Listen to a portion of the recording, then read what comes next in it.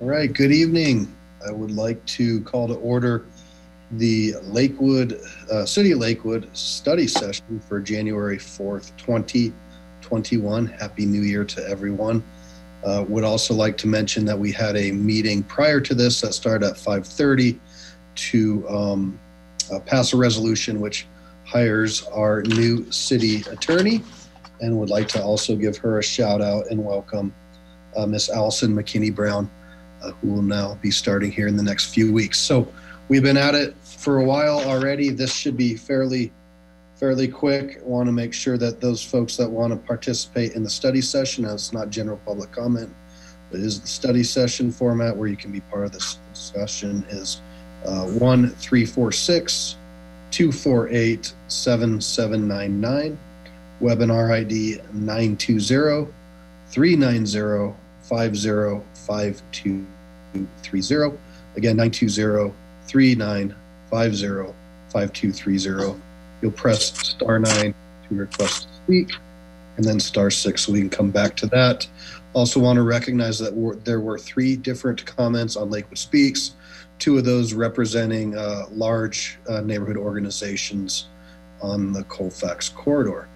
So without further ado, I guess I should call roll. So Mr. Clerk, if you please call roll. Paul. Here. Abel. Here. Vincent.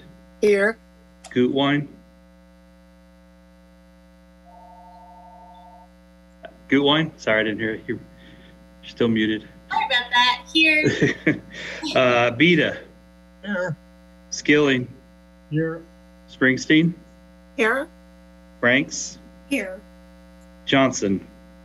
Here. LeBure. Here. Harrison. Here. We have a quorum. Great, thank you. I'd ask council to please mute your microphones until you are ready to speak. And then we will start the presentation, which is zoning on Colfax. And this came kind of hot and heavy due to some issues that we'll hear about in a minute. Certainly would like to thank our ward members in wards 1 and 2 for bringing this forward to the point that we're at. So, Mr. Parker, good evening. Good evening, and good to see all of you. Happy New Year. Can you see my screen? Fantastic. So I'm here tonight to chat a little bit potential zoning changes along Colfax Avenue. As you all are aware, there have been concerns raised by council members and residents of Lakewood about the potential proliferation of gas stations and convenience retail establishments along Colfax Avenue. And the point of the discussion tonight is to get some additional policy guidance from council on proceed on potential zoning changes. As background, from the Travis, you're having a little bit of audio issues. I don't know if everybody else is hearing that. Travis, can I suggest if you have your cell phone near you, can you put that away, put it farther away from you? There may be some interference. Let's see if that helps. And if that doesn't help, you may need to drop the video of you. Okay. Is that helping at all? Yeah, it seems like it is. Yeah, you'll have to keep talking for a few seconds to make sure. Fair enough. Well, just let me know, and I can shut off my video as well. No, I think that's better. Thank you. Fantastic. So since the city was incorporated, Colfax Avenue has contained commercial zoning, which allowed for gas stations and other auto-oriented uses. This has been the case throughout Lakewood's history. In 2012, that didn't really change. The entirety of Colfax maintained a mixed-use zone, which allows gas stations and convenience retail. The one slight exception to that is the areas in blue on the screen around Sheridan Station and Wadsworth and Oak were changed to a transit context. They still technically allow gas stations and convenience retail, but they have some provisions around design that we'll see in the next 4 slides that have effectively prevented those from occurring. These three graphics basically show, these are cut from the zoning regulations and show the requirements for parking based on the context of the lot. So in suburban lots, as you can see on the left, parking can be between a building and a street. In the urban context in the middle, parking must be beside buildings but can't be between a building and the street. And finally, on the right-hand side, you can see the transit context requires all parking to be located behind buildings. Similarly for gas stations, on the left, we have the suburban context, which allows a traditional gas station format with a pump canopy along the street frontage, parking in front or beside the building. Whereas on the right side of the screen, we see the transit context requirements, which, while technically allowing gas stations, require pump canopies to be hidden and again have effectively prevented gas stations from occurring in the transit context along Colfax. These site requirements combined with a requirement for 2 stories have been what has basically prevented a couple of applications for potential gas stations in the transit context. You can see on the screen now a map of the corridor. In blue are existing gas stations on or very near to Colfax Avenue. In yellow are the potential gas stations coming up. 2 of these, I think, are under construction already. One of these is under construction already. 2 of these in the formal site plan review and should be applying for building permits in the new year. And 2 of these have pre-planning review and have not made formal submissions yet. So brings us tonight for a series of questions to help staff and our legal team formulate the best path forward to meet your goals along Colfax, community's goals along Colfax. The first question for discussion tonight is, any new regulations, should those apply only along Colfax Avenue or more broadly across the city? And the reason this is important is any changes that we make to a particular zone, let's say the MGS zone, which is common along Colfax, if we do that without remapping, it would apply to all MGS across the city. So if the intent of tonight of the changes are to focus to Colfax, that will necessitate rezoning of Colfax, either the creation of new zones or remapping of the transit along Colfax in ways that don't affect areas outside of Colfax. Secondly, should you determine that Colfax is the area of concern and the area of focus, a follow-up question to that is, are we looking at making any changes applicable to the entirety of Colfax, Sheridan to Youngfield, or are there particular geographic areas that council has concerns about and others that should be left alone in their, with their current regulations? The third tonight has to do with use regulations. So as you may have seen in the presentation already or been already aware, gas stations are called out as a unique use in the zoning code. Therefore, we can relatively easily prohibit, change the use permissions, prohibit them within a certain zone, or require a special use permit, or require distance requirements, other things that make it simple to regulate gas stations once we map the areas that we want to regulate. However, convenience stores fall under the definition of general retail, the same as any other type of store. So there's no real way to use permissions to regulate convenience stores. So if we are only concerned, if the council's only concerned about gas stations, that's a simpler task. If the council is also concerned about convenience retail, traditional auto-oriented retail, then we will have, any solution will have to deal with some of the requirements that I talked about, the parking in the back and gas pumps in the back and that sort of thing.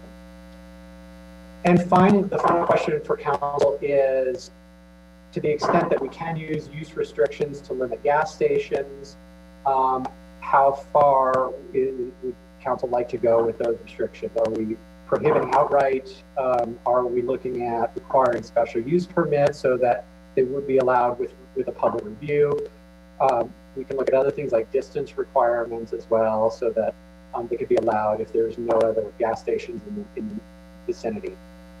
So we're interested in council input on that question as well. Some other things to think about as you have your discussion tonight. Again, I want to call out that we've had great success in our transit contacts in using both gas stations and auto-oriented convenience retail through our existing form regulations. So one of the suggestions will probably be to extend those form regulations to other areas of Colfax that we want to limit gas stations and convenience retail. In addition, council may want to consider giving us guidance on some non-zoning options. Council has authorized the creation of the design review committee. We talked about design review guidelines along Union. I think the next area that we were planning to tackle anyway would have been Colfax Avenue. And so one option would be to create some new design guidelines for Colfax Avenue and activate the design review committee along Colfax Avenue. And then I apologize for some words being missing on the slide here, but another option is some city-led redevelopment. So the city getting involved with consolidating or purchasing properties and turning them over and helping the redevelopment process. So those are certainly options that council can consider directing us to pursue. So I'll leave you with this slide for discussion purposes. These are the questions we're hoping to have answered so that we can, as a next step, bring proposed recommendations to Planning Commission and then back to council. All right, great. Thank you for that presentation. And again, I would like to just echo that if folks do want to kind of revisit this whole presentation, and it is on Lakewood Speaks, there is I think about an 8 or 9 minute video where the community can review this. And so we'll certainly go into some questions. I guess for me, certainly understand the need on this corridor.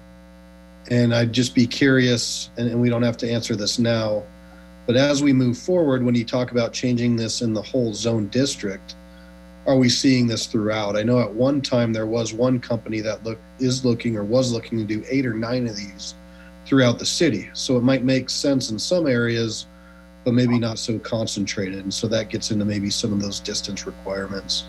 And then I certainly, especially as it applies to West Colfax, hearing from the community about their desires and needs and wants, it would make sense to me that the city would try to engage, because we're certainly not getting what we want through the free market system, but it's also a challenging time for the city to engage financially. But maybe there's other tools that are available that could help, lead to more of what the community wants. So I will now turn it over to our hands up. I'll start with the wards that are certainly kind of sprung this. And Mr. Abel, your hand is up, and then Mr. LeBeer, then Ms. Harrison. Thank you, Mayor. I agree with a lot of what you just said. I also have a bit of concern that this is a symptom of something we didn't expect from the zoning code, and that being a symptom, it could spread to other major parts of the city. And I think rezoning would be difficult if we do this rezoning and then it occurs over on Wadsworth or Sheridan or Kipling. So I think we need an answer that more would apply citywide. And Travis, I was wondering if y'all had discussed conditional use permits, which would give us a little more to say about what's sold inside the store for health reasons. These things are necessities, and they are very convenient to all of us, and I don't know what life would be without them, but they do they do provide a limited selection of food, and some folks use these as their grocery stores.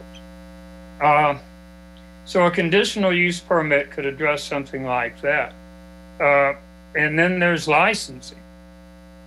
As opposed to a special use, which is a designation of its own and doesn't allow us to regulate, I don't believe, what goes on after the special use permit is granted, as long as it stays within the original plan. And have we looked at licensing? Licensing would give us a chance to include operations that are already in existence. Simply license fueling stations, and then if we have existing problems, we could use the licensing to take care of that, as well as future situations that might arise, future applications. So just wondering, and do you, am I wrong in expecting this could grow all the way across the city, Mr. Parker? Yeah, I mean, this is certainly a current market demand. It's not so much a fallout from the zoning code. Like I said, gas stations have been allowed along Colfax throughout our history. It's just right now the market's calling for more gas stations, and so it could end up being a citywide issue and not just a Colfax issue at some point. And just to follow up there, they used to have to go through more steps for approval than they do now. So, yeah, I don't know along Colfax. My understanding is Colfax had, 3C and 4C zoning throughout, which was pretty permissive. But I haven't researched that further. okay, thank you. Thank you. And if you wouldn't mind, after you speak, to please lower your hand. Thank you. And then also, I do see that we have somebody under who's called in. So when we're done with this conversation, we'll go to the public input portion. So right now I have Mr. LeBeer, Ms. Harrison, Ms. Johnson, and then Ms. Gutwein. Thank you, Mayor. Thanks, Travis, for the presentation. I think generally speaking, it probably makes sense to have some sort of distance requirement, probably across the city. I think Wheat Ridge, for example, has something like that in addition to a sort of conditional use permit. But I think having some sort of broader policy would probably help. And it also helps solve the problem of having one on one side of the street and maybe another one on the other side of the street, because I think they're getting different markets for traffic flow. I also think it could potentially make sense to have a similar type of requirements for convenience stores that don't have gas stations and ones that have gas pumps. I don't think those policies necessarily should be the same, or they should probably be different, but it might make sense to have them for both. And I say that because I think it's more problematic, and more of the focus should be on the ones with gas pumps or pumps. But there is a nutritional issue with the just regular convenience stores too, that I think is at least worth exploring or studying or learning more about. I don't know if it's a big issue. That wouldn't be my main concern, but when you have too many convenience stores, similarly, when you have too many dollar stores. This was an issue in Mississippi. I know they did some regulations. I think it was in Jackson, Mississippi, I believe, because they had too many dollar stores, and they couldn't get any regular grocery stores in the community because they were all getting basically priced out. So I do, I don't know how big of an issue that is. Maybe it's not really an issue here. I don't know. I'm be happy to learn more about it or explore it, but I certainly want to hear from you and, what you think best practices are, or what you're seeing in other communities. I think the special use permit just straight up makes sense to take a look at that, just because then you have some community input, on each of these projects. If people don't care that's right there, maybe, some people want to live by a gas station. I probably wouldn't necessarily mind. I have to drive relatively far to get mine. But at the same time, I don't think it solves the problem, because special use permits are only effective when they're engaged citizenry in that particular area. So there might be some parts of the community that are really active and they're going to push against having these kind of things. And then there's other parts of the community that maybe they're not as active, but this is as much of could be as much of an issue in that part of the community. So I don't think it solves it. And so I think that's what the distance requirement's for, to help with some of that. But I think it does help with having more community engagement. So at the very least, if you do get this in your part of the community, you have an opportunity to weigh in. So I think that's my main thing, but I think what we're trying to achieve, and hopefully you can bring us some ideas on, and I know we've heard some, but bring us ideas on what sort of best practices are. Well, ultimately, I think we all want to see a vibrant, thriving economic hub on Colfax, and we don't want it all taken up by parking lots and gas stations. so anyway, I hope that helps a little bit. Thanks. Yep.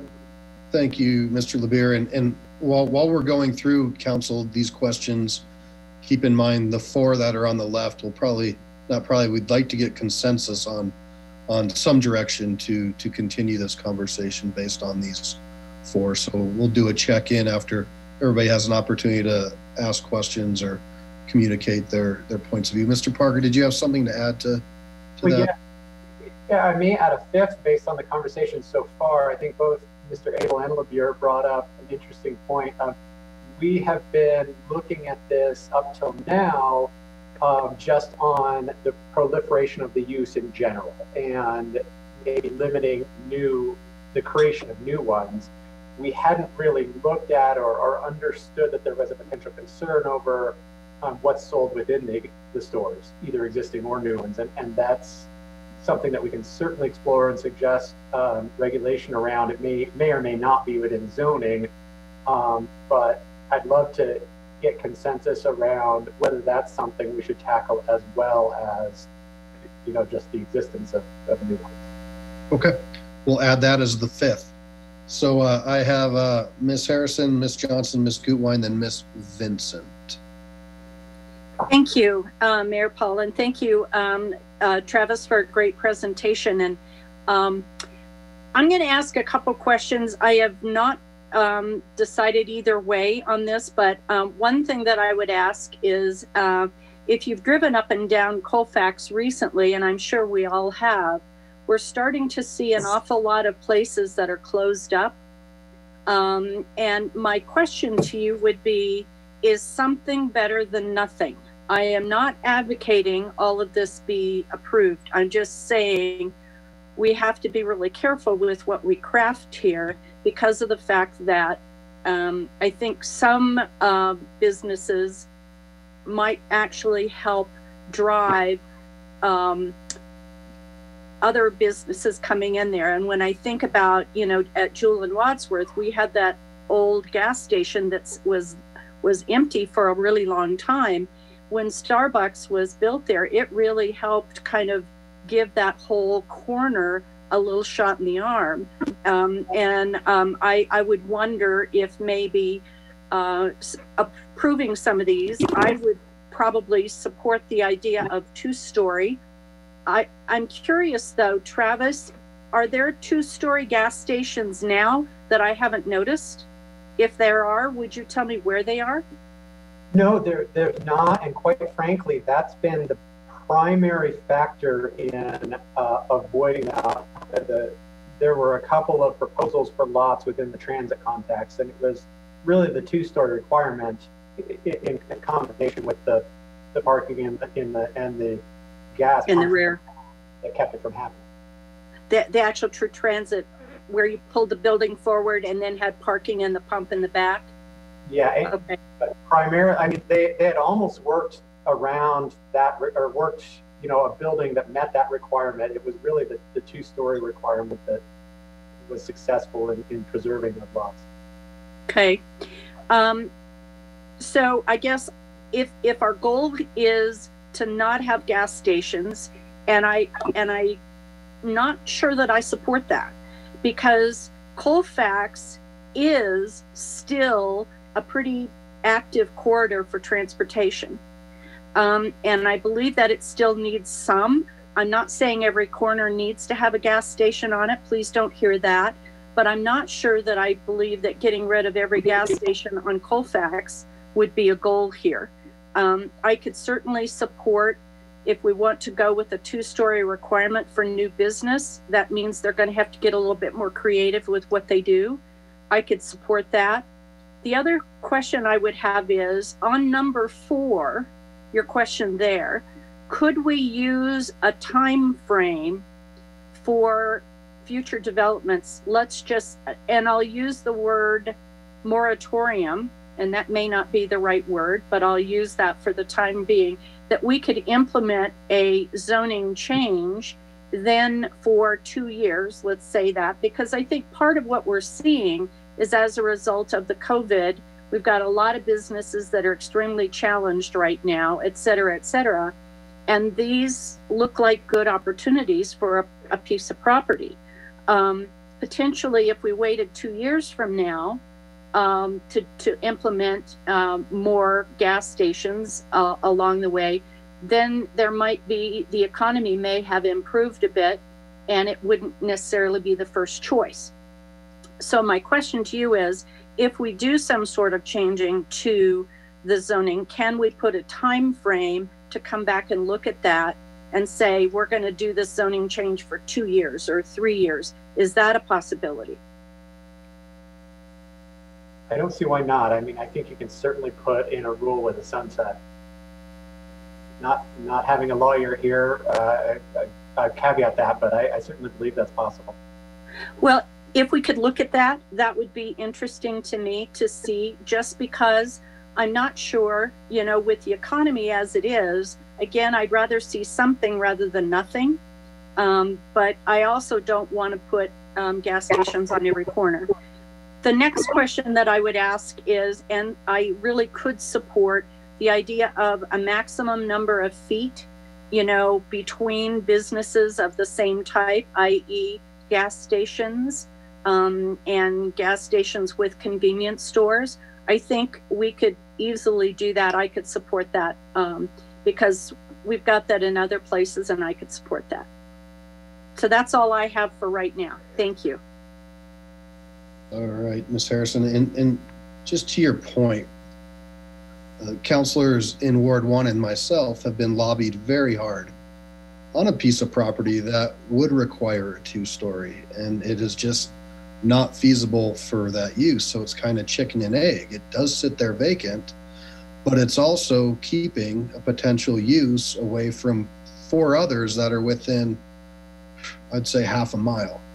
So it's a real delicate balance, and that's, I think, what is to the crux of this conversation. There's a 7-Eleven downtown that is 2 stories, because Denver does have or had this regulation in place, but it's very few and far between. And that leads me to Ms. Johnson. Thank you, and I appreciate what you just mentioned, Mayor. I am also extremely grateful that this has come before council in such a timely way. This all at once came to our attention that we were starting to have some issues. Karen, I have to kind of chuckle when you use the word moratorium. About 3 years ago, I used that as a way to pause to accept permits until we could kind of do some cleanup with our zoning ordinance, and I was literally crucified with that word. So you might want to use the word pause instead of moratorium. You know, I have real mixed feelings about this. As a council, as a city, it is really not our place to choose winners and losers. For me, it really is a free market kind of issue.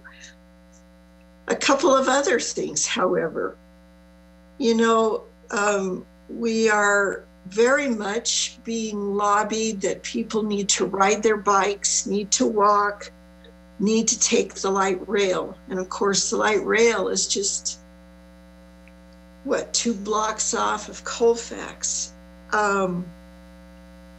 We've also have a tremendous amount of high density on the west end there. About 2 or 3 years ago, there were 1,000 new apartment units within a mile's radius by the old Target area. And, you know, you're going to have to help me understand something. It seems like an irony to me because folks in high density are not supposed to want to have cars and not going to use them. And yet we've got all of these gas stations going up and down Colfax. Something just isn't ringing for me. You would think that 7-Eleven, Mobil Oil would be doing a market analysis, having them so close. And as Travis, as I look at your stars there, it looks like a total of about 13 potential. There's already several. You know, that just seems strange when there's so much high density, and high density people don't want cars. Somehow I'm just not catching the point here. A couple things, and I'm very appreciative of the points that all of you have brought up. You've really hit the nail on the head in a lot of ways.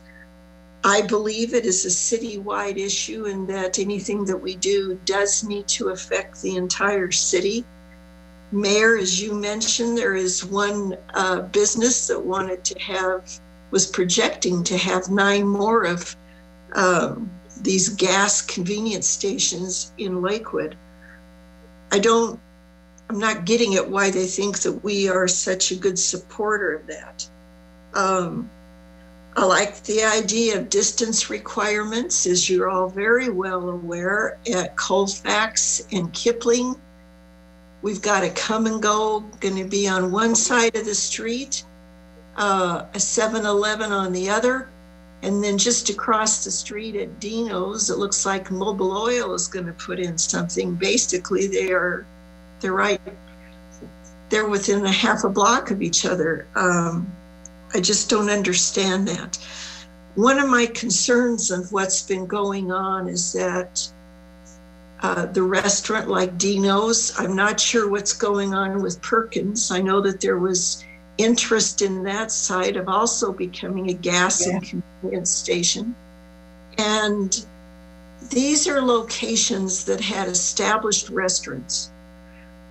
We are using and allowing, and what's happening is that land is being taken up with convenience stations that maybe at some point after the pandemic is a little bit more behind us, some entrepreneurs might understand the value of an established restaurant site and maybe would be looking at those.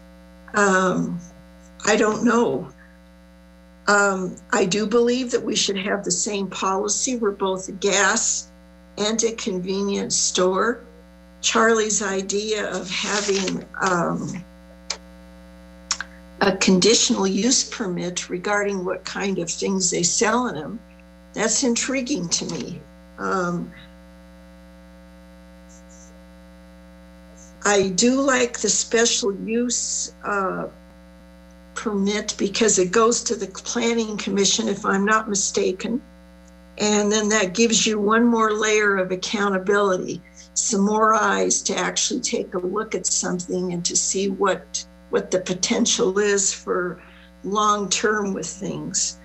I think we have to be very cognizant that there are many people in single-family homes that are not that far away. You've got Daniels, Welchester, you've got Applewood, you've got the folks just north of Westland that have established residences. They have all been working in unison and along with the West Colfax Corridor Association to look at a plan of the way that they would like to see the city developed on Colfax as well. There is a 2040 plan out there to be honest with you, I do not know what it shows, what it looks like, but we've got to be sensitive to what the neighbors are looking at, what they want to live with. They're paying property taxes close by, and we cannot ignore their voices in this. I do not go along with the two-story personally.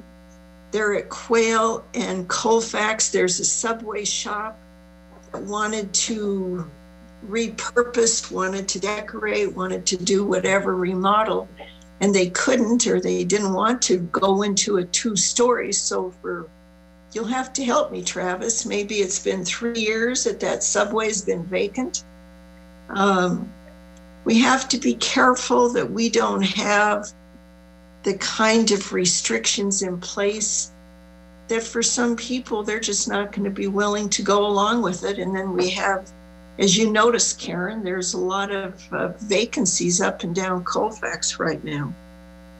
I like the idea of having a sunset, because anything that we do, we need to understand that the marketplace is going to change after this pandemic.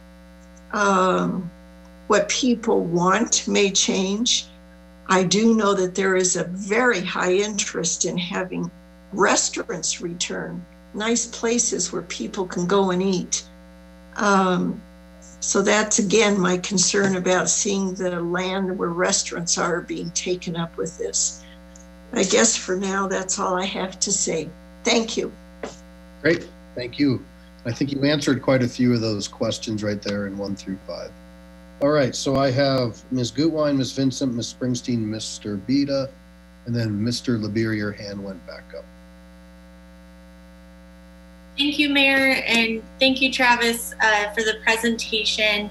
I think that nearly all of my questions got answered through this discussion. I think I just want to reiterate that I think that it's really important that we keep the long-term vision of this corridor in mind. And, I think that the reason kind of that we're having this conversation is the convenience stores and the gas stations on every corner, it just doesn't fit with that vision. And it's not going to help us get closer to that vision. I do also, though, agree and understand kind of where Karen's coming, or Councilor Harrison is coming from, because it's a little bit of a concerning time to place additional regulation on business. But I think that,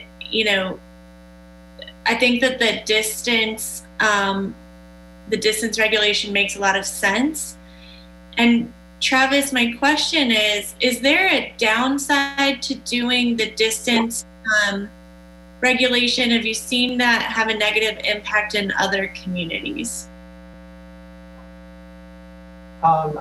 I don't know that I've ever seen it used for gas stations. I've seen it, we use it for group homes. I'm trying to think about other things. So it, it can be done, and it works. I haven't looked for or found an example of it being done for gas stations yet. So I guess we would be among the first. Yeah, I mean, I think that it seems like it's a clean way to accomplish what we want to do, which is just limit kind of the concentration. What I want to add is I do think it's important to include convenience stores in this discussion, because, I think what we're hearing from the community is those equally don't fit in the economic vision of that corridor. And I think that the food conversation is really important, especially when we're talking about the Colfax area. The only other real question I have is, it sounds like we are not yet seeing this in other parts of the city, but we could, or we're potentially likely to. Is that fair to say? Perhaps, I mean, there's nothing other than market forces preventing it in other parts of the city. basically, you know, our suburban and urban context mixed use districts for the most part allow these gas stations. So, you know, Wadsworth, Kipling, Alameda, other places could see it. We talked earlier about a market study. I mean, likely what had, you know, there were 6 blue stars on that map of existing gas stations. So likely there is a market study out there that shows there's only 6 gas stations on Colfax, and everybody saw that, and so everybody put in their proposal for a gas station on Colfax, right? And that's why we have 5 new proposals at the same time, because everybody's looking at the same information and not, you know, they're not doing a market study that shows each of their other applications coming in. And so that's what happens with the market system, is that, you know, there's equal information out there and everybody's jumping on it, and then tomorrow we have twice as many as we need. Interesting. And I get, so that's my very last question is, if we pass this, are all of the stars, the ones that are potential applications, those would all be impacted, or they're far enough along that they would not be impacted by this? So outside of, so we can talk about, you know, licensing requirements or municipal regulations about what they sell and that sort of thing, and that could affect everybody who's in Vistas now. But nothing we do in zoning is going to make anybody who's already open go away, or anybody who's far enough along in the process. And most of those yellow ones are either under construction or, you know, under review for that. I think there are 2 of the yellow ones that are still early enough in the process that they could be stopped by any action. So all of the others, except for the 2, are likely to just yeah, obviously, again, we have 6 that are open now. There's nothing that can happen to those. And we have, again, 1 under construction and 2 others that are already submitted and going through plan review. So yeah, nothing you as council do or we as staff do can stop those in current or under any regulation. Okay.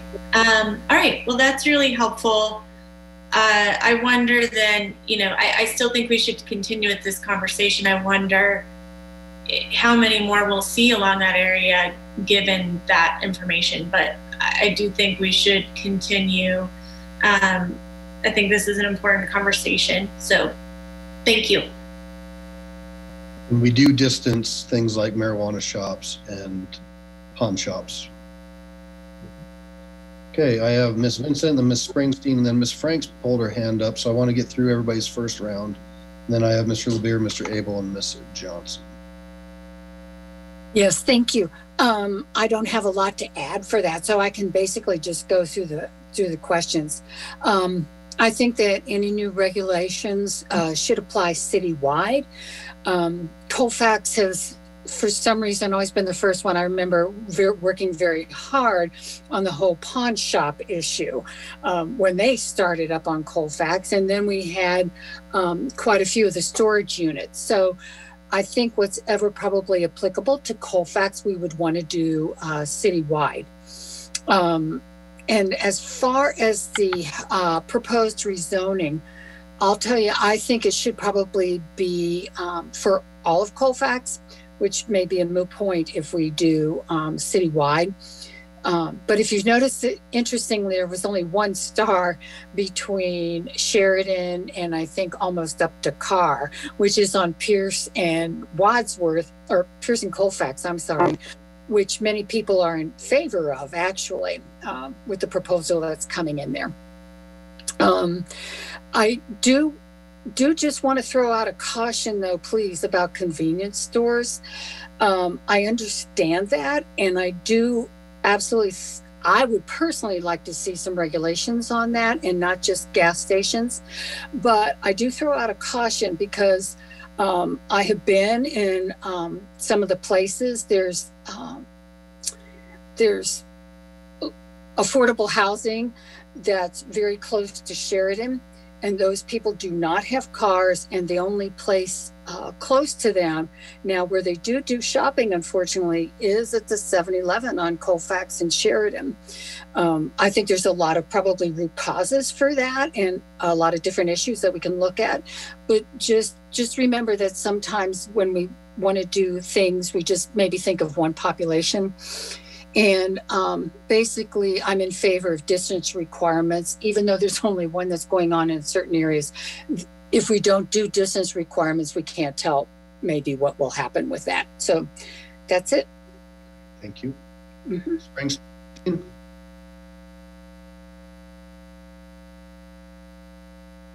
Hi there.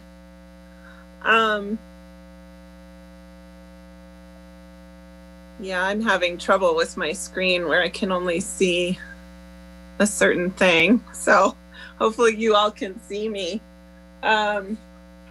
I don't know. I guess the first thing that popped to mind was with respect to businesses along this corridor was just the word laissez-faire with respect to this particular issue, which supports the free market, letting market forces determine price and production.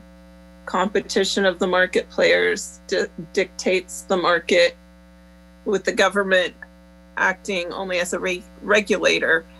So I don't know, that just kind of popped to mind. But what also popped to mind is how precious our time is on this council. And I'm curious about an agenda item such as this, when you have hundreds of businesses in our city that are failing right now. And you have people like the owner of Dickies, who is desperately reaching out to us repeatedly, asking for help shoring up businesses. I guess one of my questions is, why are we spending an entire study session on how to restrict businesses rather than how to shore up the ones that are failing because of COVID? So that's one question. Another question is, why we're discussing just businesses along this corridor when we have other situations where, for instance, businesses are invading our residential neighborhoods, and we don't want to discuss that kind of thing. And so I have this sense that we have this culture of regulation in this city to help only the wealthy businesses. Like, for instance, developers could kind of do whatever they wanted until the voters voted on 200. But businesses in these lower income sections of the city are treated disparately. So another example would be the lodging license issue. So you have police knocking on the doors of homeless people in the Colfax corridor, where I know they're not doing that with people, for instance, at a hotel in Belmar. So why are we treating lower income sections of this city sort of in a discriminatory way, would be my question. And then, well, let's see. Then my final question is this corridor zoned only for business? Or if these businesses are prevented from going in, does some of this property potentially go to more development of residential type stuff, or is it strictly business zone? All right, thanks. Those are my questions. So Travis, do you want to answer that last one? And I'll ask the council members in these areas if they want to address those other questions. Sure. Yeah, the entire Colfax corridor is zoned mixed use, which allows a wide range of businesses and residential. So a lack of gas station still leaves a lot of opportunity for restaurant, other types of retail, offices, residential. There's a pretty wide open list of uses available on any of these properties. And so I will just keep going. I'm happy to address the lodging license at your pleasure, Ms. Springsteen, if you want to know the history of that. There's a long history, and it's has to do with over 17,000 calls for service, I think, throughout the years. So a lot of issues, but we'll keep going with questions. And if the other council members want to tackle why are we doing this and those other questions raised, I ask you to please weigh in. So Mr. Beta.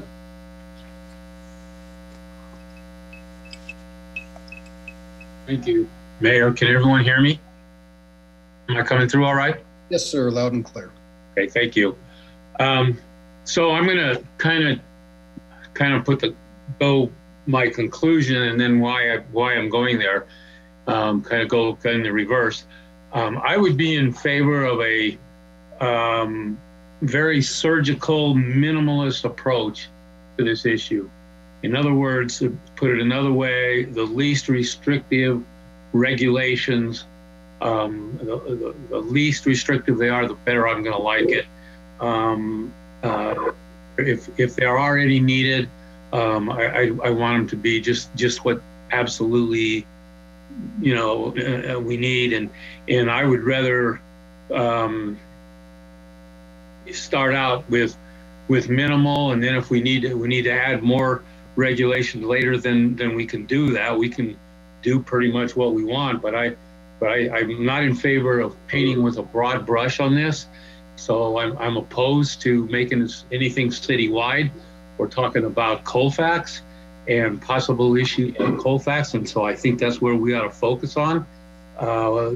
If this becomes a problem in other parts of the cities, if I'm understanding what Mr. Parker is saying right now, it's not a problem, and yeah, it could be if the market dictates it, but right now it's not. So the old saying, if it's not broke, let's not fix it. And so I would say let's focus on Colfax. I would be opposed to doing the entire quarter. Again, a surgical approach, minimal approach on just those intersections or areas that need attention. Those are the ones I would be in favor of focusing on, not a broad brush approach all the way up and down Colfax. Somebody mentioned the Colfax vision, and I got to tell you, I don't know what that is. I'm not sure anybody knows what the Colfax vision is. I know we want to see it change. I know we want to see it be a vital business corridor.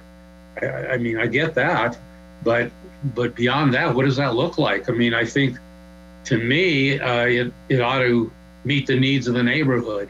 It ought to meet what the people that live there need, and right now, what the market is telling us is that they need more convenience stores and more gas stations. That's what they're telling you. I can assure you that these companies that are looking to put these convenience stores in are not doing it on a whim. I can assure you that they've done their marketing research. They know much better what's going on there than you do or I do or anybody else. You bet they know what's going on. They're not spending millions and millions of dollars on one of these, for the fun of it. So they're doing it because they anticipate a need, and they've done their marketing and they know it's there. So that's part of that's the free market. That's what Councilor Springsteen's talking about, the laissez-faire. Leave it alone. Let the free market do its own thing. I grew up over here off of Wadsworth in Mississippi. When I was a kid, there was a gas station on every corner on that intersection. All four corners had a gas station, and they had for a number of years. And it was kind of nice because they were in gas wars about every other week. And, you know, this was back when gas was about 20 cents a gallon, but, you know, I've dated myself, but, you know, gas was pretty cheap, but they were in gas wars all the time. And who do you think benefited from that? You know, the consumer, people that lived in the neighborhood. Eventually the market made change that. And right now there's only one gas station on the corner.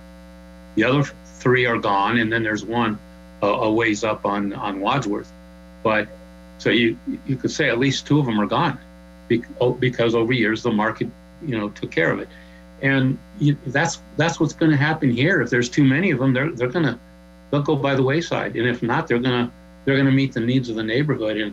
And I'm not sure we should be, like Councilor Johnson said, I don't think we want to be or should be in the position of picking winners and losers. And I think it doesn't take much imagination to understand why there might be a need for certainly these convenience stores for people that live in that area that don't have vehicles, that are using bicycles and scooters and walking. You know, they may not be able to go to Safeway or any of the major stores, you know, and convenience stores they're going to have to walk or ride their bike. And I don't think it takes much imagination to see that there's a need here with all the development and that has gone on West Colfax. So I would urge council to consider using a very surgical, minimal approach here. Just do what we absolutely have to do and see how it works. And if we have to come back and make more changes, that's fine. Let the marketplace run its course here. And you know, there's plenty of development left that needs to be done in Colfax. I mean, we're talking about, you know, 4 or 5 different spots that are being proposed here. I mean, there's still miles and miles there of West Colfax that is open for redevelopment. So I don't really see this as I'm not sure that this is a major issue. And I would defer to some extent to our councilors who cover, you know, Ward 1 and 2, because they know better than we do as to what the needs are of their, at least I do, of their needs of their constituents. And so to some extent I am really interested in their thoughts as well. That's all. Thank you. Thank you. And certainly I want to echo that to when we finish up with Ms. Franks, we'll start the order again. And it looks like it's the Ward 1s and 2s that have their hands up. And if you could elaborate, because this is how this was brought forth. This came forth through concerns from the community that went through Wards 1 and 2. So Ms. Franks, you're up. Thanks, Mayor Paul. Appreciate that. Certainly wanted to also thank staff for the presentation and the information that they put online. Certainly, I'm been listening to everything and appreciate all the different perspectives. I just wanted to add a couple comments, and then I do have one question that I'd like to present to Travis. And if you're not prepared to answer tonight, that's fine. One is I wanted to talk about the fact that I hear a lot from Ward 4 constituents about diversity of businesses in areas, and that helping, you know, strengthen the economic engine in that area. We get a lot of feedback on how many auto parts stores we have very, very close together and competing with one another. And so I think that there's something to be said about encouraging or finding ways to facilitate diversity of business types. That way, if any one business segment has a rough patch, you know, you have less of an intensive impact. So certainly from an economic engine standpoint, diversity can be real helpful. I also think that we kind of need to be thoughtful about the fact when we say, you know, let the market forces take care of things. Well, with regards to like high density housing, you know, I don't think that that was something that the community wanted, just the market forces to take control, whether you were for it or against it. So I think there's some arguments there that, you know, maybe having businesses that are more difficult to transition, like a gas station with all of its infrastructure, may be be a difficult switch. So I certainly think that there's some more discussion, and I need to learn more about from wards 1 and 2 what those needs are. But Travis, where my question came into is on question number 4, where it's talking about distance requirements. And what I'm trying to understand is, do we have areas similar to like Union where traffic patterns, U-turns and that type of thing are more problematic, and a strict distance requirement could, in some areas of our city, harm people from ingress and egress from a gas station, where it makes it a safety hazard? And so I'm just trying to make sure we're really thoughtful that if we do put in a distance requirement, that we're thoughtful about how our traffic engineers for certain properties that may cause traffic problems of people trying to get in and out of those in order to go to the one that's, quote, closest to them. So if you're prepared to speak to that tonight, great. If not, I'd just like more information on that. That's a great question that we haven't tackled yet, pending your guidance tonight. But yeah, certainly traffic engineering has not weighed in on this. I mean, if you think about gas stations, they often locate across the street from each other. The idea being that, one is going to take all the westbound traffic on Colfax and the other is going to take all the eastbound traffic. And you're right, you don't necessarily want everybody having to cross Colfax to get to a gas station. So that's something that if we move forward on distance requirement, we definitely bring in the traffic people to weigh in on that and maybe have some exceptions for certain scenarios. Thank you. I just wanted us to be real thoughtful about that while we were in that planning process. For me, just to kind of weigh in, because I know the mayor's wanting to get some type of consensus, I am leaning more into the looking for things that would apply citywide. For me, it just, from a fairness standpoint and a predictability standpoint, but certainly I'm going to be all ears open as the discussion continues to see where we may want to land. And that's all I've got. Thanks, Mayor. Thank you, Ms. Franks. Okay, so I did have councilors LeBeer, Abel, Johnson, Vincent. Your hands were up, and certainly would welcome any context that you could lend to some of the questions that were asked and as to why we're dealing with this or things along those lines. So I guess, is that for me to go? Sure. Sorry about that. Sure. Well, yeah, I think the first thing I would just add is that I think the reason we're having this discussion is because the community and has engaged with, in particular, Ward 1 and Ward 2 councilors pretty heavily. I know they've made their comments known to all of council, but this is a community discussion that I think is the reason we're here in the first place. And I guess I would just add that, I certainly understand the free market discussions, and I'm always real sensitive to those type of discussions as well.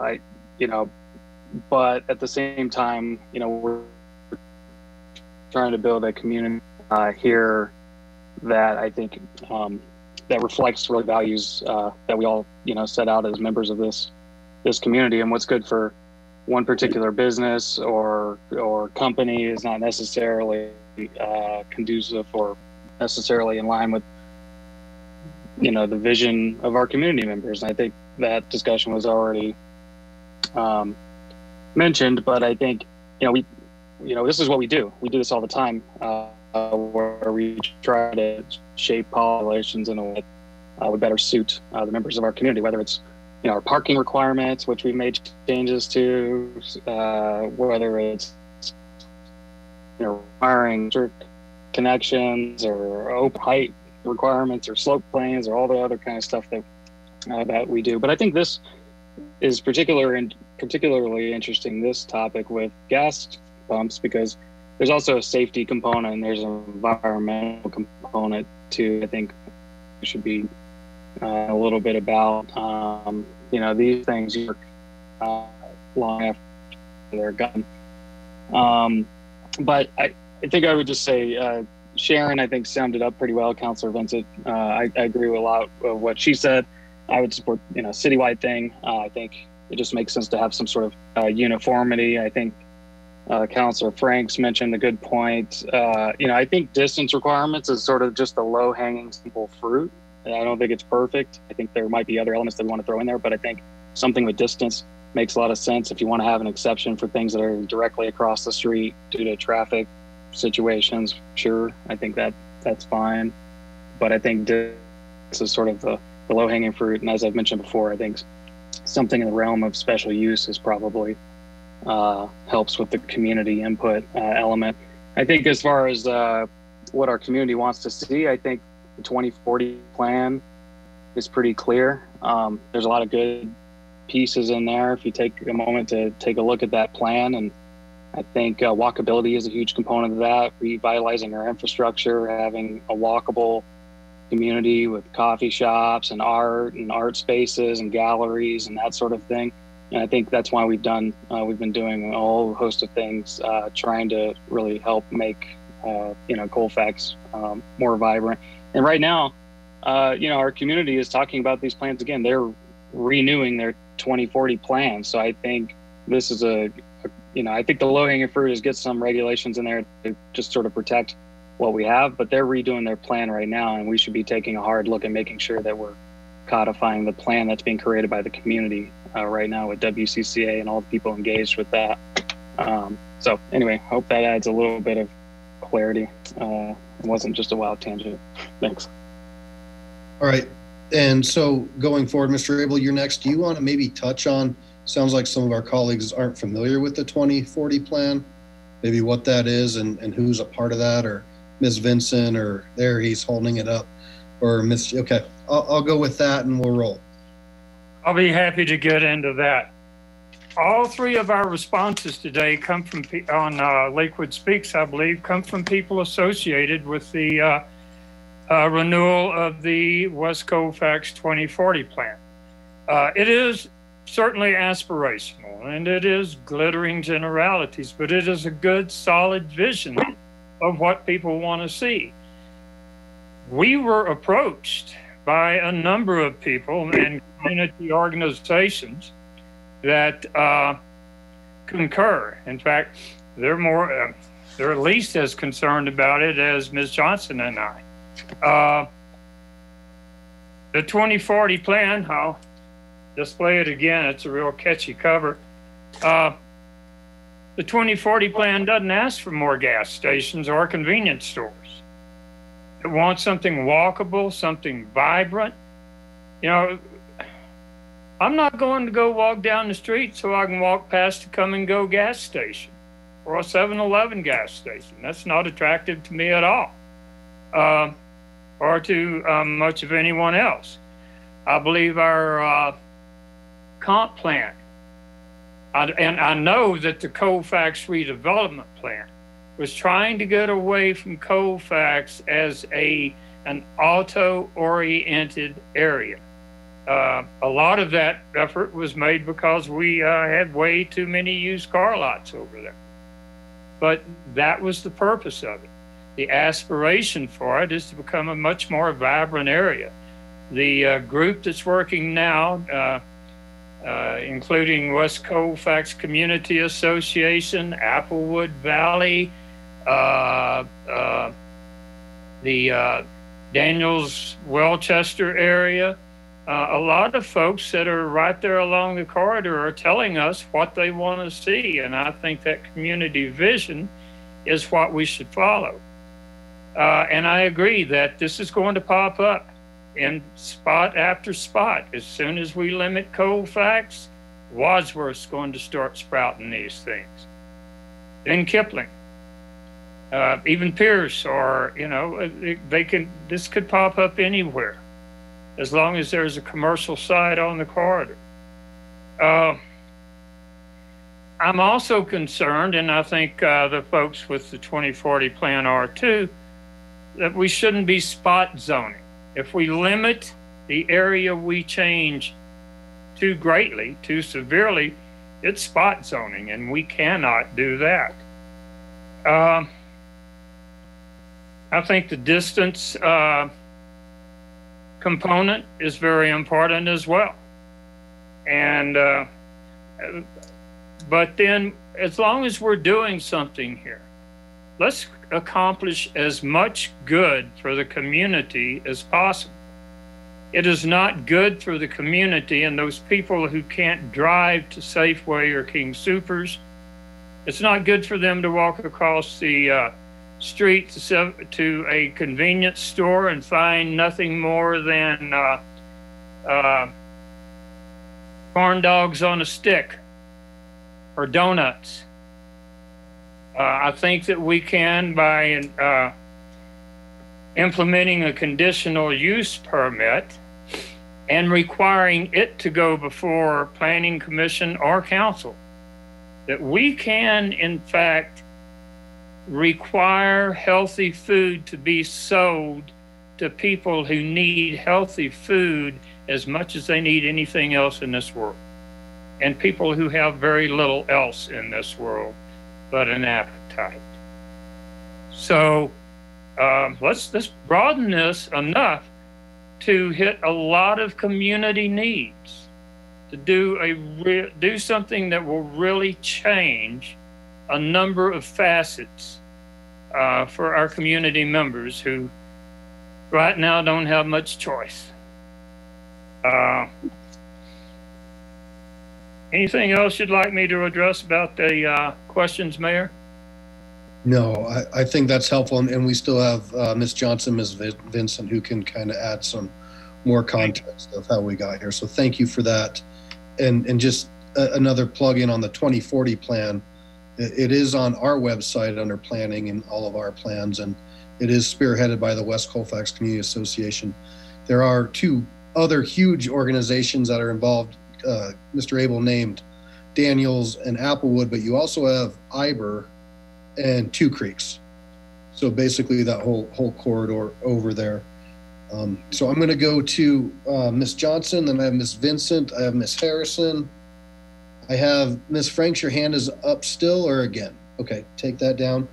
And then once we round that out, if we could just kind of get some sort of context for some direction to give Mr. Parker, we can move forward. So Ms. Johnson, want to address any of those questions that your colleagues have raised? Thank you. May I see my picture as well? I don't see anybody's picture except the questions here. Oh, there you go. Okay, thank you. Mayor, you brought up IBER, and that's interesting that you would. They are a very struggling organization right now, and I do not know at this time if they will remain viable, which is really a sad thing. I really appreciated what Charlie said. Thank you, Charlie. And Jacob, thank you, Jacob. I would just like to reinforce that we can't ignore the public on this. And Jacob, you said it perfectly, that we need to codify a plan that the community has had part of dealing with and their vision. These folks are paying property taxes. They have to live with this. And they are very vested in this area. Again, West Colfax Community Association, Daniels Well, Chester, Applewood, Two Creeks. People have gotten their attention and they want to be part of this. The reason partially why we're here was because there was so much angst by the community when they started realizing that so many gas and convenience stores were going in. And we can't ignore what the community is telling us. In response to something that Dana said and even Charlie, actually there's a convenience and a gas station going up at 6 and Kipling. Which is, they're going to start springing up everywhere. So I do believe in a citywide plan. It won't take too much imagination to see them going up and down Kipling as well. Once again, you know, we talk about a vibrant corridor, a walkable corridor, and yet we are getting gas stations. There's a mixed message there to me. I don't get it, frankly. I appreciate, Mike, that they've done a market analysis, but Travis also said that some of them don't know what the other hand is doing, if so to speak. I guess that's it for me for right now. Thank you. Thank you. All right, Miss Vincent and then Miss Harrison.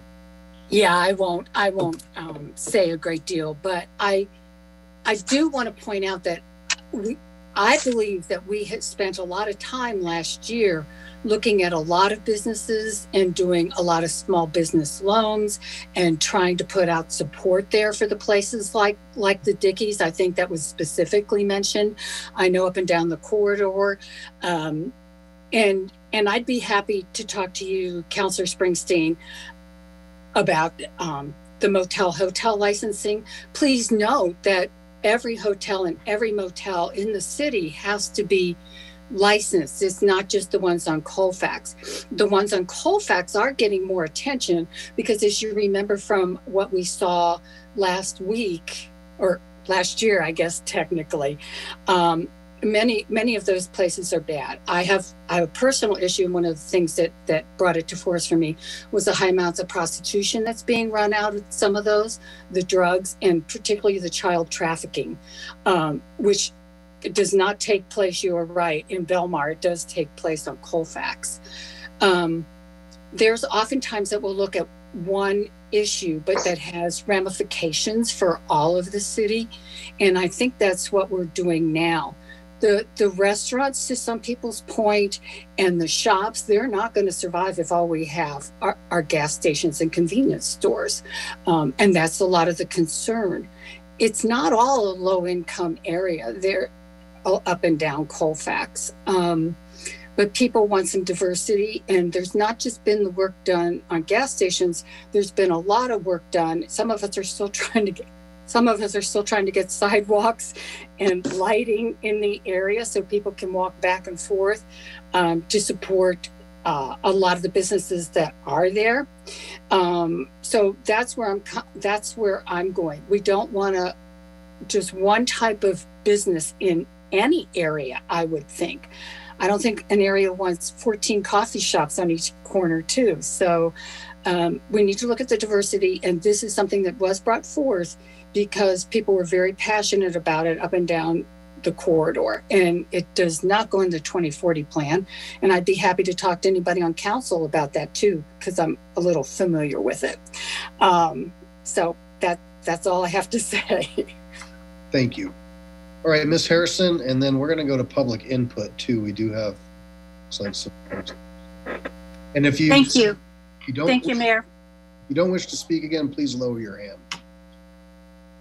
Thank you, Mayor. I just have one quick question for Travis. Of the proposed, and I'll say the ones that are currently building, they're going to be built no matter what.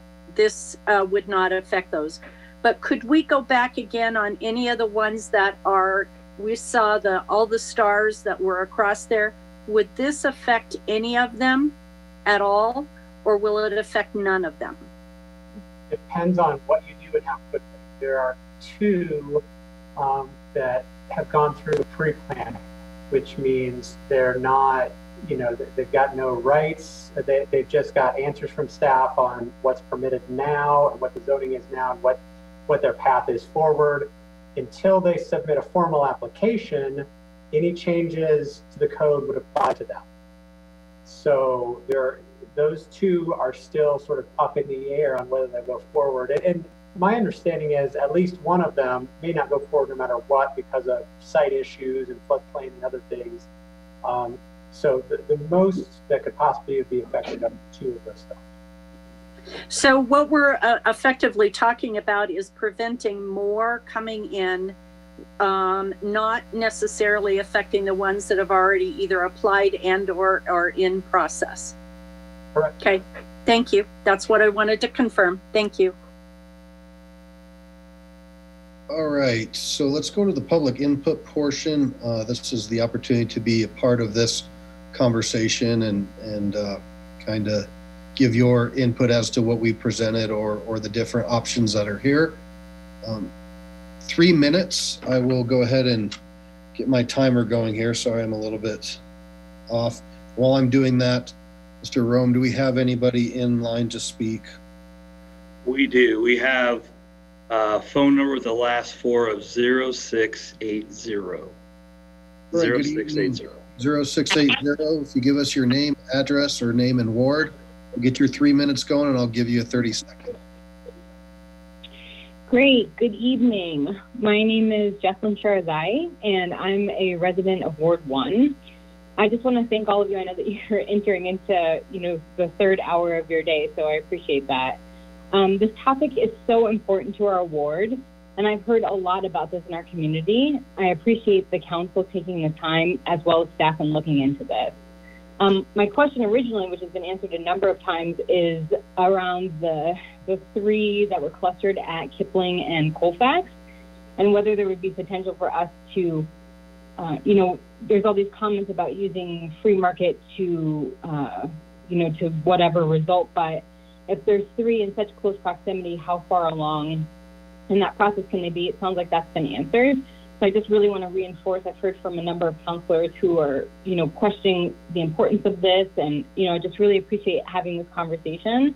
As a member of Ward 1 and a person who's well-versed in the 2040 vision plan, I can tell you that this is not aligned with what a lot of us in this ward need or see for the future of this community. And so I appreciate the time, and I'll yield back my time. Great, thank you.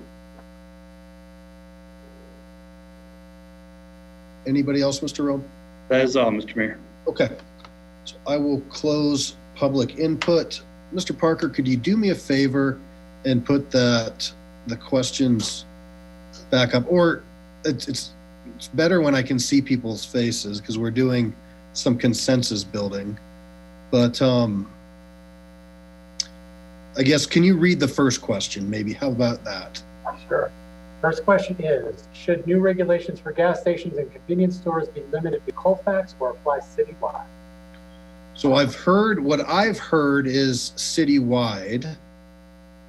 Could I get some nods? I know I just don't want to vote, but I guess we could use the yeses. So yes, citywide. Okay. Well, so that removes the need for question number 2 because if it's citywide, then that includes all of Colfax and not just portions of Colfax. So I'll go on to number 3, which is, do the regulation changes need to apply to convenience stores without gas or just to gas stations? And keep in mind, in order to apply to convenience stores without gas, in order to prevent those from happening, we'll have to use the form restrictions like the transit zoning or the 2 stories. We could also tackle them if we allow them, but regulate what they can sell. Yes, this one wasn't super clear, but I think it was to look at both of them and to put some more restrictions, maybe enhancements, some more enhancements on convenience only, as mentioned in food deserts and things like that. Does that jive with, and I have hands up now, so I have Ms. Harrison, Ms. Franks, and Mr. Skilling. Or your hands up just saying you agree with that? Okay, Ms. Franks, go ahead. The only thing I wanted to clarify is I'm certainly still at the stage where I'm learning about this, and so I'm kind of just giving my general feel. But once we get back a little bit more data points, and we know, maybe we get some legal opinions on what can and can't be done. So I think all that kind of meshes in. So when I'm giving my nod or my yes, I just want it to be clear that certainly need some of that background information to make sure we're being really thoughtful and doing things that are going to align well with good legal practices and things that will help that community, our entire community, meet their vision of really getting that economic diversity. So I just wanted to clarify, my nods are not that I'm in favor of that thing, but more let's explore that direction a little bit more. Yeah, fair to say. And so we're building off of a memo and then a presentation tonight to really start getting us narrowed down. This is going to need more community conversations, certainly going to need the Planning Commission, and it'll need our legal, right? We have a new city attorney coming on board, so there may be things that she looks at and says, oh no, you can't do that, or this is a good idea. Mr. Skilling? Well, along those lines, I was just going to ask Travis if and I should know this since I've memorized our entire zoning code front to back, but do we have a definition of convenience store, or are we using city slang when we say convenience store? Because that seems like a building that sells prepackaged goods is a convenience store. So I guess and that doesn't really require, I don't think there is a definition of it, but I guess to Barb's point, that's the kind of thing that we would have to understand more about, is how you define what we're talking about here. If it's not in our code as a thing that we're trying to regulate, well, now we're gonna have to define the thing. So we better start figuring out, and maybe our new attorney has some thoughts on that, what have you. But I would agree with exactly what Councilor Franks just said. This is one of those examples where we need a little bit more input when we're trying to differentiate those two uses. I appreciate that. And I, as much input as you can give tonight along that line as well, because you're right, gas station is a defined use. We can tackle that pretty easily. The convenience store is going to be a harder lift, because I guess the best information that I could get from you now is it primarily what they're selling that is important, or is it the exterior characteristics? So if you had a traditional 7-Eleven that sold more healthy food, does that solve the problem? Or do we want a more urban 7-Eleven and it's less important what it sells, or is it both?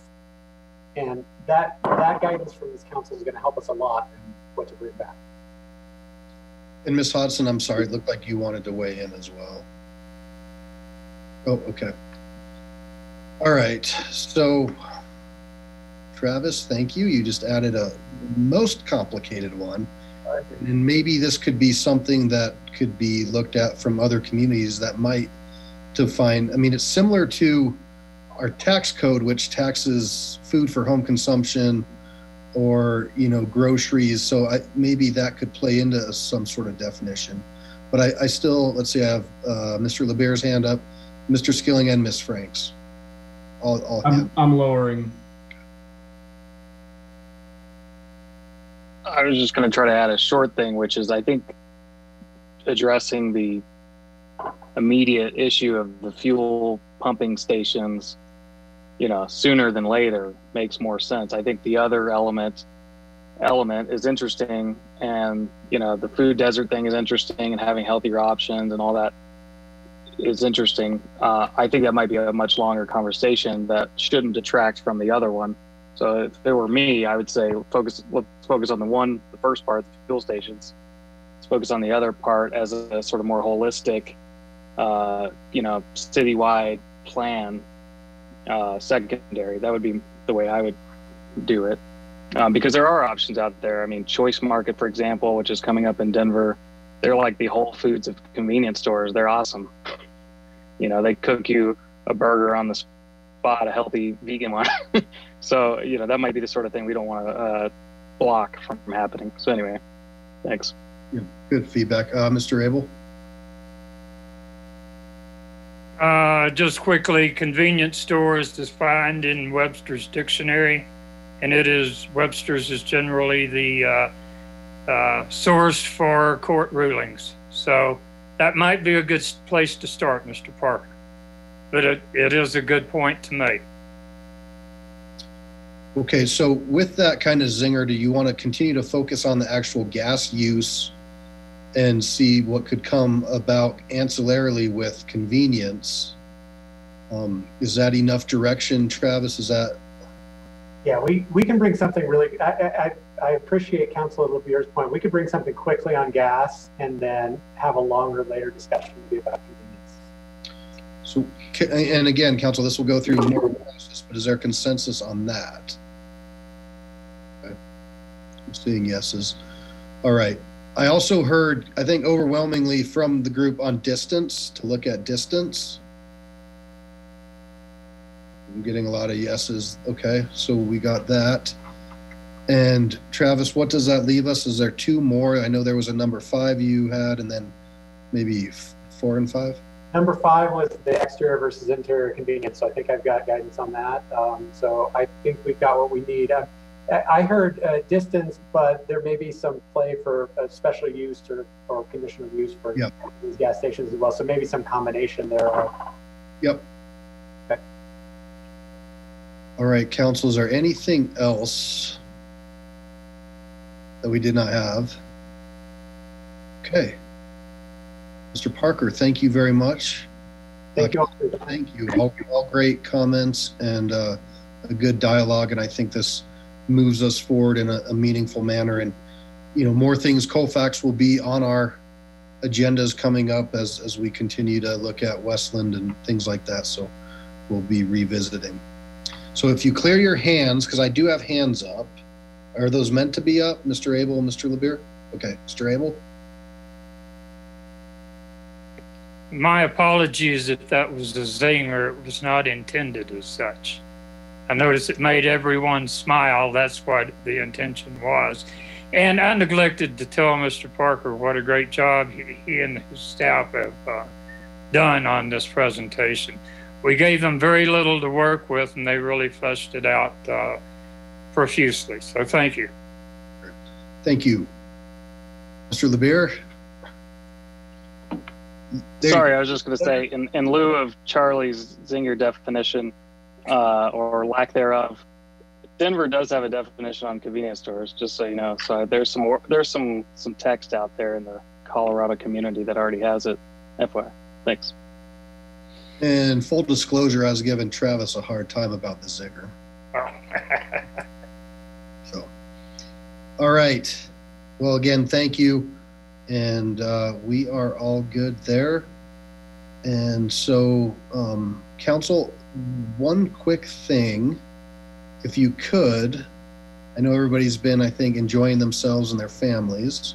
If you could get your information into Donna and the forms that Ms. Franks and Mr. Skilling had created last year will help us with our retreat planning. And those are those quick fixes, policy, as well as goals. And I sent out kind of what we're envisioning for that going forward. So that would be helpful if we could have that by next Monday, the 11th, and then we can get that to the facilitator and start to work that into our plan. Is there anything else in regards to that, Kathy, that we need, or anything else kind of general business wise for the council right now? No, as it relates to the planning session, I think we're in pretty good shape as soon as we get that feedback from all members of City Council, because then Heather, our facilitator, can put that together and redistribute it, all the packages out to each of you. So we'll all be prepared. The date again is January 30th. And I don't know that we have the time established yet, but when the agenda goes out, we'll make sure to have the time set up too. So you'll get more detail probably in the next week or so. Right. I'm trying to balance all of your feedback as to how long you want it to be and how long you don't want it to be, but also realizing we have a lot of stuff to cover, a lot of stuff from previous years. And so we're going to try to find that best opportunity. It will be in this format, which isn't always amazing, but that's just what we've been given right now. Mr. LeBeer, Ms. Vincent, hands are up. Yep, go ahead, Ms. Vincent. I just had a question. So Heather will not be reaching out to us individually for input this year?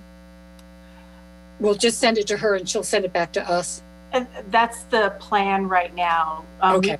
We didn't hear anyone request that, and we're frankly, really trying to look at budget. So trying to really limit time spent. So if that's an important element, we can certainly factor it in, but that wasn't planned at this point. No, I just wanted to make sure. Thank you. Sure. And then finally, and we've been trying to do this for a long time, but during the year, all of you are on all kinds of different committees. And right now we have a legislative one that's starting to heat up. We have a DRCOG committee that just passed an amazing thing for us. So I would like to go to committee reports during our study sessions. And if I remember correctly, we used to do this a long time ago.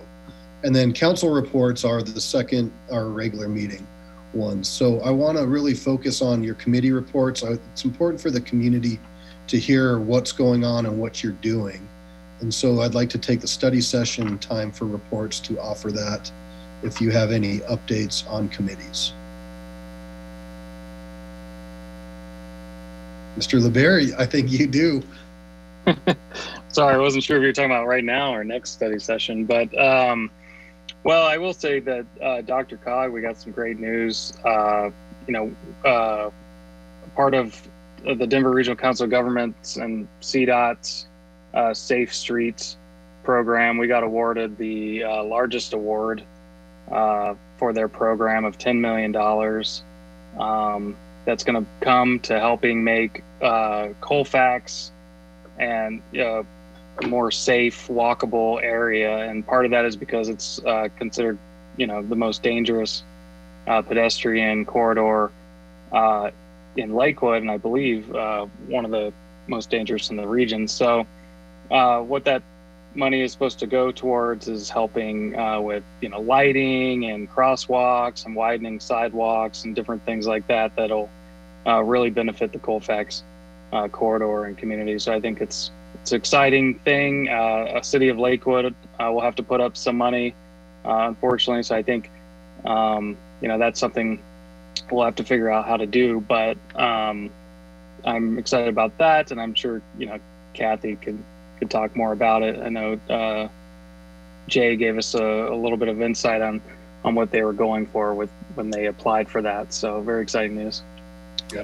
Can I just add one thing? The matching dollars that Lakewood is coming up with is coming from our Tabor dollars that was specified for transportation. So it fits really nicely, and the timing works really well for us. So at my executive report, I'll give a little more information, a little more detail next week. I'll plan to do that. I thought Jay's memo really had a lot of detail, but I'll help that by doing it at this meeting so the public can hear. Great, thank you. Great, and I would add just real quick, CDOT really wants to see this money, or DRCOG really wants to see this money hit the ground running as soon as they can. So they're trying to work with CDOT to sort of expedite these projects. So I think that's another nice thing that hopefully will be helpful. Great, fantastic. All right, Ms. Johnson, legislative, and I'm just throwing this out tonight. So if you don't have an update on your committee, it's okay. So thank you. No, our committee did meet about 3-4 weeks ago with the preliminary meeting just to kind of reorganize, get us back into the groove of things. It's been a long time since we've met. And CML is having a legislative kickoff on the 13th. I will be attending that.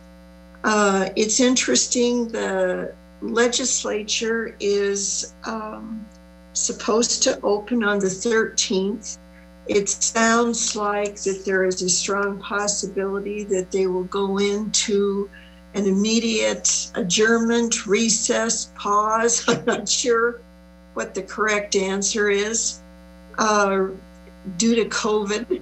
So it's going to be an unusual session again this year, a little different. We're going to have to be nimble and flexible the way that we meet.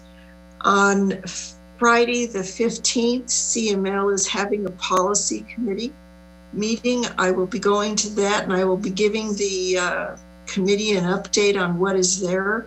There have been some preliminary discussion on different pieces of legislation. probably have a better idea of how far that is going. But it looks like an interesting year again. Thank you. Thank you. And you did adopt a policy statement, is that correct? Did you do that already? So if council... Yes, okay. Yes, we did. Right. And I'd like to thank Ben. He took a look at it and there were some things that needed to be changed, some common sense kind of things. We did have some discussion on it, but yes, it did pass, and it's a good document. It's a guiding document, frankly, not only for us as a committee, but also for our legislators. They can see the way that we are viewing things and where our priorities are. It's a good document. Thanks, Ben. Thank you. All right, Mr. Abel. Thank you, Mayor. The Campaign Finance Committee met a couple of weeks ago on Friday, right before the holiday. Mr. Skilling was under pressure to get out of town, and Ms. Gutwein had a homeowner's emergency, and so it was rather inconvenient for both of them, and I'd like to thank them for taking that extra step to spend time with us. We addressed a number of things, including some discretion in fines, depending on a number of things. We're asking council to okay the use of the Secretary of State's guidelines for that. We also have a number of references in our election code that refers to the election cycle, but we don't define election cycle. So we have an election cycle definition ready, and we finished all but a couple of things. One thing that I would really like us to continue discussing before we bring this to council is that there are certain roadblocks that shouldn't be in the way of running for office. And one of them is a parent or a child with a dependent adult who have to hire someone to watch their charge while they're out campaigning. And I would like to make that kind of care a legitimate campaign expenditure. So hopefully we'll be back in session as the Campaign Finance Committee for a very brief meeting in a week or two. Great. And then we'll bring it all to council. Great. So if y'all have any thoughts about any of those things, please let us know. Thank you. Okay, so Ms. Franks, and then I have Mr. Beta, Ms. Vincent, and Mr. Skilling. Thanks, Mayor Paul. I just wanted to give a quick update on the Housing Policy Commission. We finished kind of our elicitation work on short-term rentals in late last year. That information was all provided via our staff liaison, Robert Smith, provided to staff.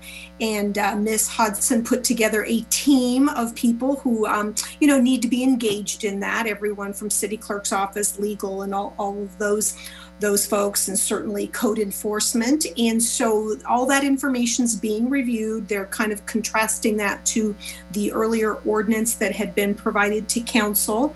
And so that will be reviewed. I'll help clarify any open points for them. And the format's either going to be going forward that it comes back to the Housing Policy Commission for maybe filling in some gaps, then going to the council for a study session. It's such a big topic and complex topic that we certainly want to get it in front of all of you so you have a chance to kind of review it in a study session format. So more to come once we're either going to go back to the Housing Policy Commission, and then to a study session or directly to a study session, and that is to be determined. And I really do want to let Ms. Hodgson know that Robert has been exceedingly helpful, very responsive, appreciate that. And certainly I know that your directors and others have a lot going on, and so I appreciate them taking the time to pour through quite a lot of information and a topic that we know is quite complex. So I just wanted to give thanks to staff as well. And that's my report. Thank you. So I think I have Mr. Beta then Ms. Vincent, or so I got budget and audit. Mr. Beta. Thank you, Mayor. Can you hear me? Yes, sir. Okay, I just wanted to give you a brief update. We have our next budget and audit committee meeting on January 27th at 5:30. It'll be a Zoom meeting. All members of council will be invited to attend that. Whether you do or not is up to you, but we certainly appreciate those of you that are interested in our budget and audit committee. That we're working on a agenda. We don't have that quite together yet, but one of them will be to introduce our new member, who is a gentleman by the name of Marlon McDaniel. You'll be voting on him next week to put him on as a citizen member of the Budget and Audit Committee. I think you're going to really like him. He's a young man, works for Jeffco, Jefferson County. He does a lot of work with their innovation team, and we are looking forward to having him and bringing some new ideas and innovation ideas to Budget and Audit Committee. So for no other reason, I hope you'll attend so you can meet Mr. McDaniel. So that's all I have for now. Great. Vincent? Yes, I just went, what? The Head Start Committee has been meeting fairly regularly, at least once a month, and they've been short meetings, but there's some new processes that are going through. I think one of the things that's been, they said that has been good about this whole thing is since they've been meeting on Zoom, the parents have been able to have a lot more input into this. They've been able to meet. What's coming up is the part I think that those of you who have been on the committee and those of you who are look forward to is the tremendous increase that happens for these people who are in Head Start as they go into kindergarten, and how their reading and math and English and second language, everything just improves so much. And they said it's been great this year. So we're looking forward to getting that output here next month, I believe. Thank you. Thank you. Mr. Skilling.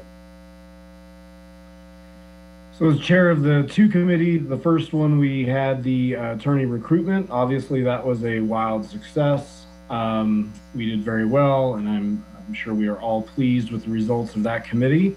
The other committee is the ongoing development dialogue. We had just met December 10th for our third meeting on districts and possible reforms to our existing laws on districts in Lakewood. We did put together, we had a pretty good consensus on a lot of recommendations that will be brought forward to the entire council at some point. That will appear on the agenda, and we will discuss those recommendations further with the whole body. If anyone is more interested in specifics, I do have those materials, both Mr. Hutchinson, who did a fantastic job with his memoranda. We have all the minutes from the meetings so that folks can follow along. So all of that, I thank Mr. Parker and his team and Laura and everyone that has helped us out in that committee. Again, 3 meetings on that one topic. We got into the weeds pretty far on some of the stuff. So that was challenging. Upcoming for us this year, in the short term, we have some ADU discussion, group home discussion, and then inclusionary zoning will be a big topic as well. And I know that in the near term, those are the topics that are coming up. And then I'm sure we will have some more exciting ones. Discussions about whether this particular committee is just a great committee or the greatest committee. I'm sure we'll need to find a consensus on that as well. But that's all I have. Thank you all. And so I've had the opportunity, a lot of things have moved fast. And as you know, today we moved to orange, which is really cool. It created a little bit of a firestorm for a lot of folks trying to figure out and how to navigate. So a big shout out to Ms. Hodson, the managers and the county manager. I mean, they were working up until late New Year's Eve trying to figure out how to get the 5-star program going. And so luckily they got a little bit more time. And what this will do now is, now that we're orange, eventually it'll allow businesses to operate at yellow.